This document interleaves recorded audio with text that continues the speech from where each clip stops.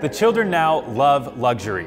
They have bad manners, contempt for authority, and tyrannize their teachers. Does that sound accurate to you? Well, those words come from none other than Socrates, 5th century BC. Looking down upon our youth has been happening since the beginning of time, and it likely always will. But you know what I find is so much better? Sharing what we love about our youth. And there is so much to love, like how they're incredibly welcoming, even to those who look or act differently. Or how they're resilient, teaching us to see the best in our world despite growing up in such a precarious time. And they're responsible, dropping smoking, drinking, and teen pregnancy rates to the lowest they've been in decades. So sure, you can join the kids these days crowd if you want.